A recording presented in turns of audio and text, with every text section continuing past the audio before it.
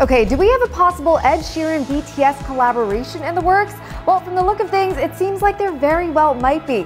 BTS's Suga teased a possible collab in the works with a Brit when he published a tweet to his Twitter page on Thursday, December 6th in Korea.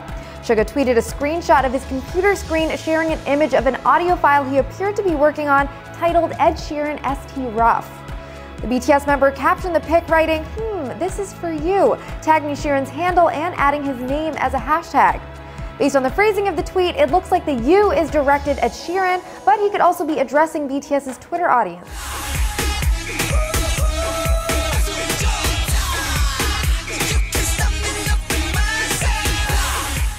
This news comes just weeks after Sheeran told a British music outlet that he thinks there could possibly be something in the works between himself and the band.